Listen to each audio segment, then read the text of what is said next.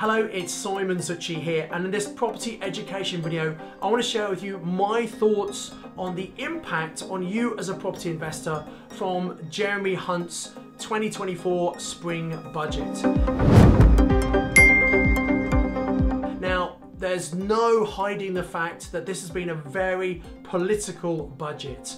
Everyone expects there's going to be a general election later in the year, and both parties are campaigning at the moment to try and gain votes. And so the Conservatives have done this budget, which is obviously aimed to try and win favour with people, so people want to vote for the Conservatives. So there are four things I want to talk about in this video that are particularly interesting to you as a buy-to-let property investor. And I'm going to start with one that's not the biggest one, but it's kind of important. So if you buy a portfolio at the moment, or if you buy a block of flats in one go, you get what's called multiple dwelling relief in terms of stamp duty. So instead of paying stamp duty on the entire value of the block, they look at the individual values of the value of the units, and you pay less stamp duty. Well, that is being abolished. Now, that's not going to have much impact on the average buy-to-let property investor. However, people who are more experienced, who are buying portfolios and trying to buy blocks of flats, that might be a slight disadvantage. The next thing is probably the biggest thing. Now, what Jeremy Hunt said is the government are reducing the amount of tax they charge in terms of capital gains tax for higher rate taxpayers on property that is sold.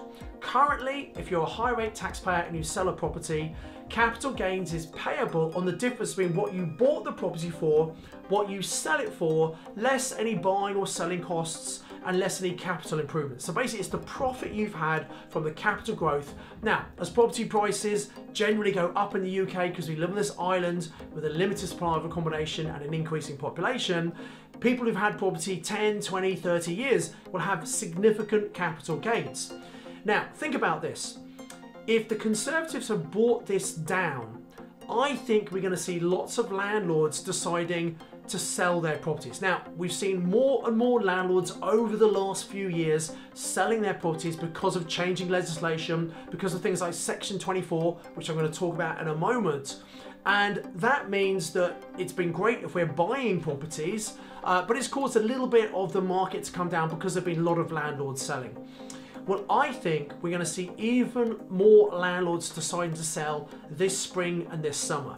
Normally, you get a little bit of a boost to the property market in spring and into the summer, so you might get landlords who've been thinking about selling, waiting for the market to recover it to try and get the best possible price they can.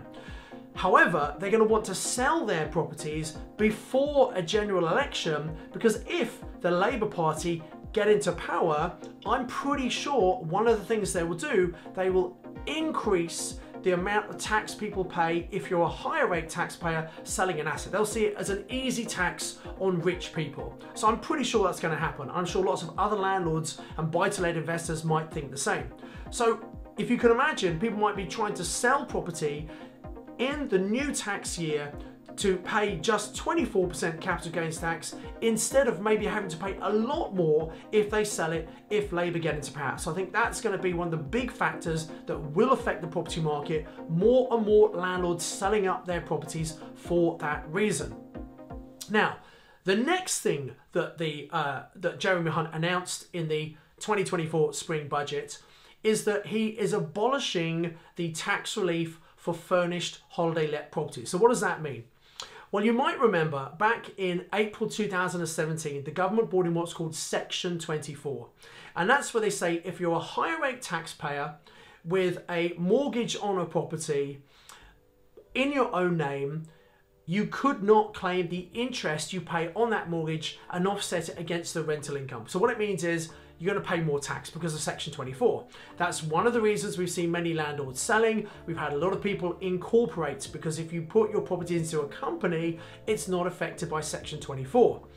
So what some people did, they took their single let properties and they converted it into furnished holidays and serviced accommodation, because that's seen as a business and it's not affected by Section 24.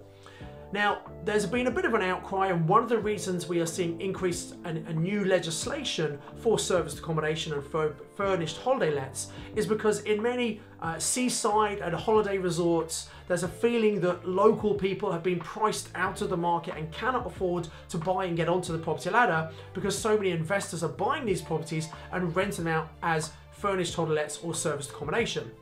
And so this might be seen as a ploy to try and gain favour with those local communities and say we're supporting them, we're trying to stop these investors buying these properties. But in reality, I don't think there'll be many people who'll take their furnished holiday let and convert it back to a single let, because serviced accommodation makes so much more profit. So although it might be a bit of a political play, I don't think it's going to have any difference. The government thinks it's going to raise about an extra £300 million in tax revenue for the Treasury. So I can see absolutely why they are doing that.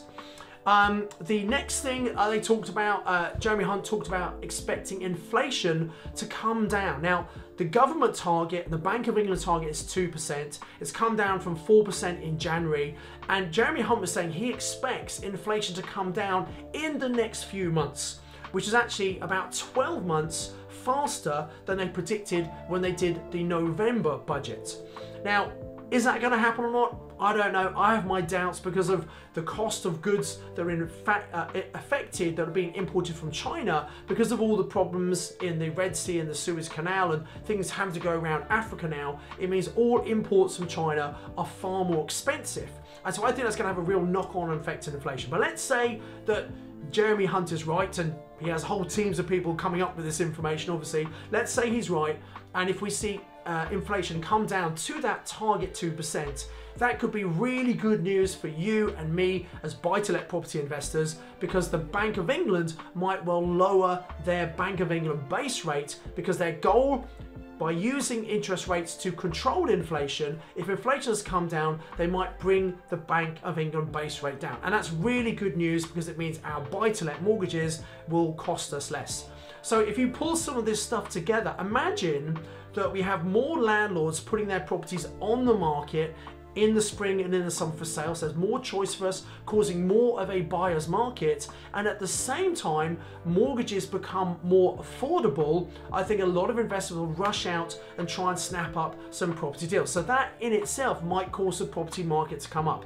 So with the increased supply but also the increased demand, maybe because of better interest rates, I think it'll probably balance itself out. So I don't think on average we're going to see much growth in the UK property market this year. But who knows? And I think also it would depend on what happens in the general election later in the year. If Labour get in, and who knows what's going to happen, I think there'll be some big changes in the following year in 2025, which probably will not be very good for property investors. So that's pretty much what I wanted to cover in this video. I do hope it's been useful. Please like it, please comment. I'd love to know, what do you think is going to happen to the property market? What do you think about these changes? A lot more things were announced in the budget. I've just focused on things that affect us as UK property investors. But what do you think is going to happen? Make sure you subscribe to this YouTube channel and hit the bell icon so whenever timely videos like this come out, you'll be one of the first person to be notified and get up to date what's happening in the property market. Very often when changes happen, many people are worried and sit back and do nothing, but those of us who know what we're doing, it's often a real opportunity to get in and get some fantastic property deals. So I really would encourage you to watch these videos, take plenty of notes, and always take some action. What are you going to do as a result of watching this particular video? Personally, I think doubling up on the campaign to reach out to landlords, whether it's landlord letters or word of mouth, whatever it might be, looking for more landlords, I think it's a really good idea, because as I said, I think more landlords are probably going to be deciding to sell this spring and this summer. I do hope that's been useful for you. As ever, I encourage you to invest with knowledge, invest with skill. Before you go, if you haven't been to one of our property investor network meetings, we have network meetings all over the UK in the evening, once a month, probably very close to where you live or work. We also have 2 meetings in the Netherlands and also 1 in Dubai as well. So if you want to connect with other like-minded investors, find out what's happening in the market, be inspired by learning what other people just like you are doing in the local property market, and also pick up some of the latest information and strategies, come along to your local property investor network meeting. If you've never been before, you can go to pinmeeting.co.uk, pick your location, scroll down to the bottom of the page, and if you click where it says pay now, click on where it says voucher code and use the code YouTube, and you actually come to your very first Property Investor Network meeting completely free of charge. I want you to come along and see what you've been missing out on. If you've been before, you know how valuable they are. I hope to see you at the very next month's meeting. Invest with knowledge, invest with skill. Hello, it's Simon Zutshi here. I do hope you just enjoyed that YouTube video. And you know what, if you really want to move forward in your property investing, it's much easier to do it with the help of other people. And one of the best things you can do is go to your local Property Investor Network meeting where you can meet other like-minded people, you can learn some of the very best strategies and really get a motivational positive boost every single month about what you could achieve from your property investing. Now there are 50 plus meetings around the UK, we've got meetings in the Netherlands, we've got them in the UAE as well, and growing around Europe. So all you have to do is click on the link below this video, go to pinmeeting.co.uk, all the meetings are listed there, click on the one that's closest to you, see when the date and time is, and if you want to attend that meeting, you can just buy a ticket, or if you want to come as my guest to your very first PIN meeting, just use the voucher code, which is the word YouTube, because obviously you've watched the YouTube video. So just go to pinmeeting.co.uk, pick your location, scroll down where it says payment options, click on pay with a voucher code, fill in the details, use the word YouTube, and it will bypass the payment page and you can come to your very first PIN meeting for free. If you haven't been yet, I highly recommend you come along and see exactly what you've been missing out on. You're going to wish you would have gone years ago. It's going to help you move forward massively with your property investing. So if you enjoy these videos, I highly recommend you go and check out the PIN meeting. Click on the link below in the description. Invest with knowledge, invest with skill, and enjoy the next video.